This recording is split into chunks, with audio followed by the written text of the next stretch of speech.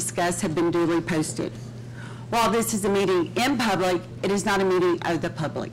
If you wish to speak, please register in the lobby for audience for guests and follow the instructions on the speaker form. The board's role is to set goals, approve personnel and budget, make policy, and provide oversight. We are not here to manage individual problems or solve individual problems or manage them. Management is the responsibility of the superintendent. As a board, we believe we must educate every child, give every child the greatest opportunity to learn, and provide a safe and secure environment mentally, physically, emotionally, and academically. And these are our core values. We appreciate your interest in the students of CISD. We have all 7 members here, and so we do have a quorum tonight. Our first item is the Pledge of Allegiance, and we have Ashley Boutron, who is our salutatorian, here to lead us.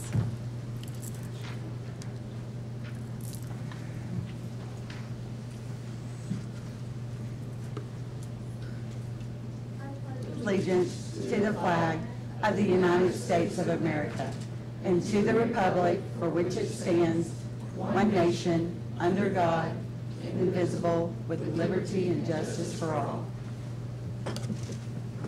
Honor the Texas flag. I pledge allegiance to thee, Texas, one state, under God, one and indivisible. Thank you, Ashley. Next is the invocation, and Jeremy Dickerson, a CISD employee, is going to lead us in that. Please bow your heads. Dear Heavenly Father, I want to thank you for your hand over Corsicana ISD, for the safety, security, and endurance of our students and staff. I pray specifically for the senior class of Corsicana ISD as they go out into their next step. I pray that they find peace in you, your word, and your will in their life. I pray for their parents as they adapt to having one less child in school. I pray for our staff and our students to find godly rest this summer, God, that they take this time to rejuvenate themselves with eagerness and rest so they can have eagerness for next year. In Jesus' name I pray, amen. Thank you.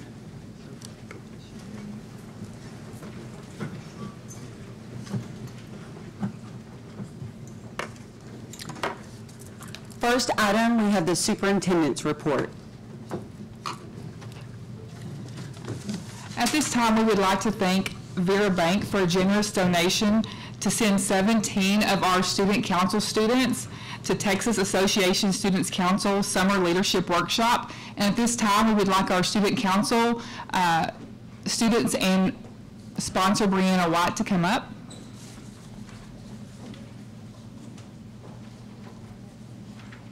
And our Vera Bank representatives. She's right there. Oh, okay. She's here. Christina's here.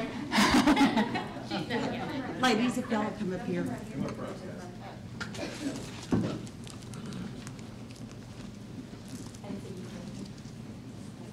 I think Saray has something to say. She's going to speak.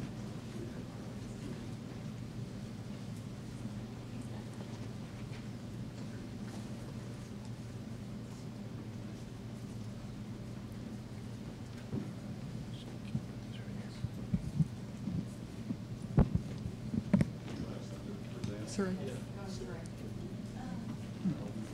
Go. Microphone. There you go. Okay, so first I want to just congratulate Ms. Howe, Mr. Minkins, and Ms. Castillo to y'all new positions. And we have just a small gift for y'all to show that we're congratulating. You can give it to them. Just to show our congratulations. And we want to say thank you to Vera Bank for sponsoring our CISD summer camp to enlighten our membership, our leadership this summer, and just make us overall improve our student council. Just improve us all overall. And I just want to say thank you. I am Saray Curry, the incoming class president of Student Council, and these are my fellow officers, the upcoming officers, and we just want to say thank you.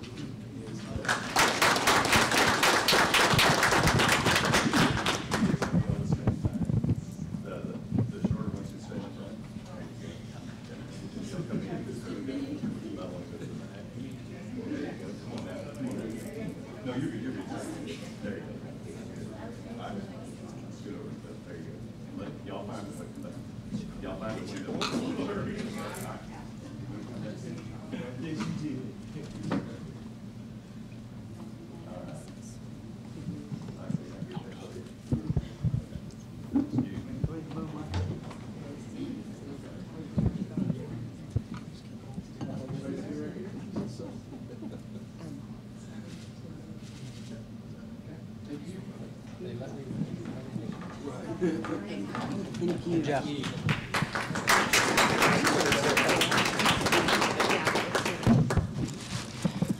still gonna have to get in.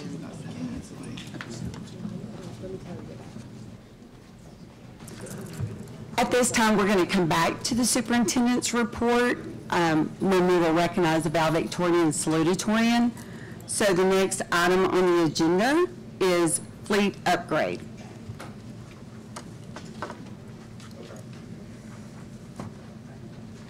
Thank you, Vera Bank. We appreciate all your support. Thank you. Hope you all enjoy it. Thank you for allowing me to speak with you tonight. Should have in your board book a White Fleet update package. Maybe on the PowerPoint here in a minute. I'm get it going. So on the first page there, you will see our current fleet as it stands across the maintenance, grounds, and staff travel vehicles. They are, you can see most of them are in the mid-2000s, all the way back into the 90s in some cases. They all are, getting up in miles. Some even have over 300,000 miles across the district. Our Regent Bank loan, we just paid off in 2023. That was for 8 vehicles. We were paying a total of $93,000 across 5 years from 2019 to 2023. In total, we paid $416,000 in principal and $50,518 in interest. Okay, perfect. So you can see that's what we paid from 2019 to 2023. We paid that off, and so those funds have cleared up in our budget to spend on other items and not increase our total spending going into the next year. The vehicles that were included in that were 2 school buses, 3 police vehicles, 1 CTE truck, 1 transit van, and 1 Kawasaki ATV. All those are still in the district, still in use. So Brian, can I ask you a question? Yes, sir. Are those really leases, or are we? It was like a lease to own. I was not here when we first went into that deal, but it was, we just purchased them. It was a finance deal. We paid 5 years on them, and they were our vehicles to keep. Okay. Yes, sir. So we own the vehicles now? Yes, sir. Yes, sir. Thank you. So the new vehicles we're looking at are 6 Ford F-250 trucks. Those will include the CM service bodies that our maintenance department uses, as well as 2 Ford Expeditions with third rows, include full 8 seats. The dealership we're using is Mac Hayek out of Georgetown, Texas.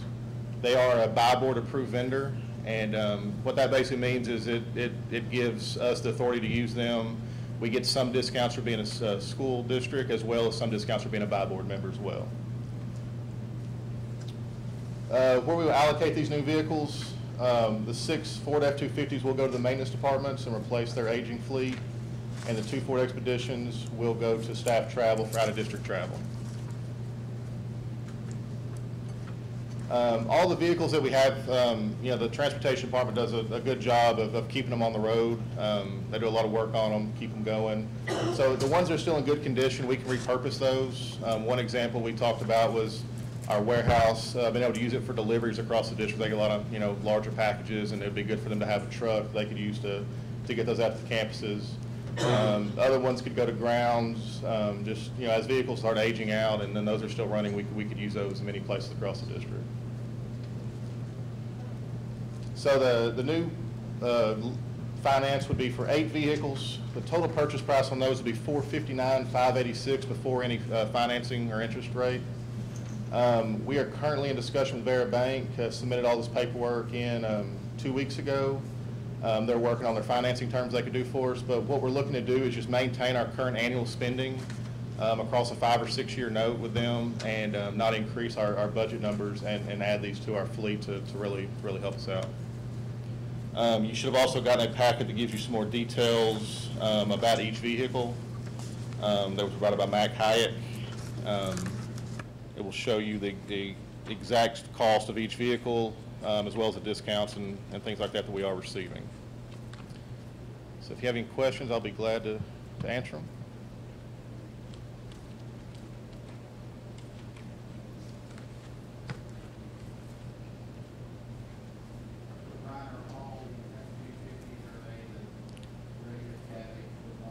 Yes, yes. Yes, single cab. With the only thing we changed, it's like adding that CM truck bed on the back of it. That's something that the maintenance department really wanted. They really use those. They'll all come with the same trucks. You know, Ben can get the keys and everything dispersed out. So I think that'll be a really good upgrade to what we have.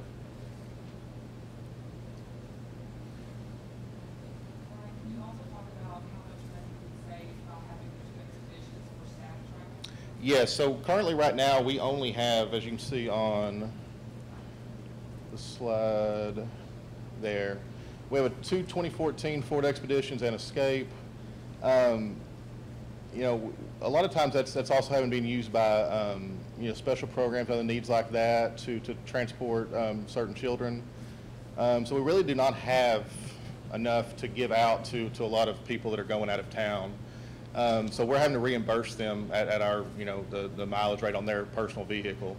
What is that mileage rate? 55 cents a mile, or 57? 57 cents a mile? Yes. So, you know, like a trip to Houston and back, I mean, that, you know, it starts adding up, especially when there's multiple people going. So the ability, especially with these, able to seat, you know, 8 people pretty comfortably, you know, we could really save a lot of money instead of sending, you know, 2 or 3 people in their own vehicles to Houston or Austin or whatever, and have to reimburse them every time.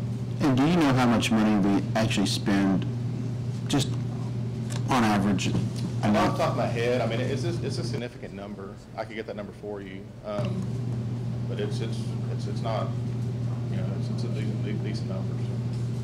So. Well, my thought process was, if we can cut back on some of that, and that kind of exactly help pay for this as well. Exactly, and the Ford Expedition and Escape, I mean, they would still be in rotation for things where we need them, and you know, they're still in decent order.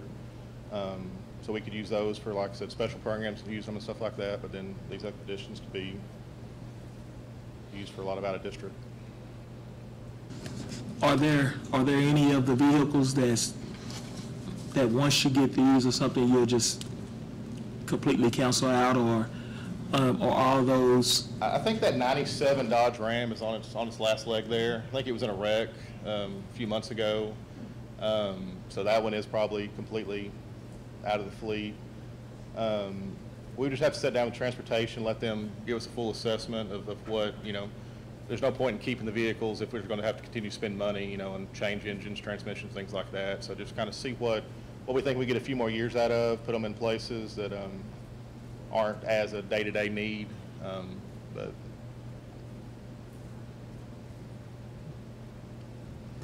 Does anybody have any questions? Okay, this is not an action item. It's just an information item for tonight. All right. Thank you, Brian.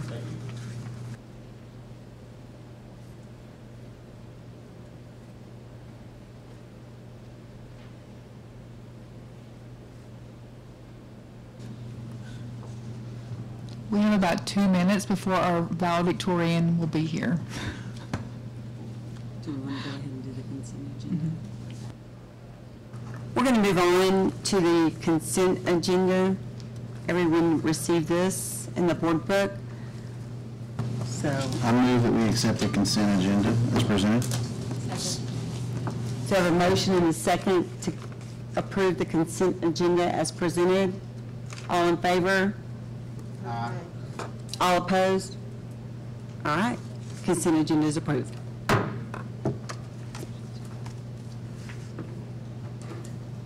I'm so sorry.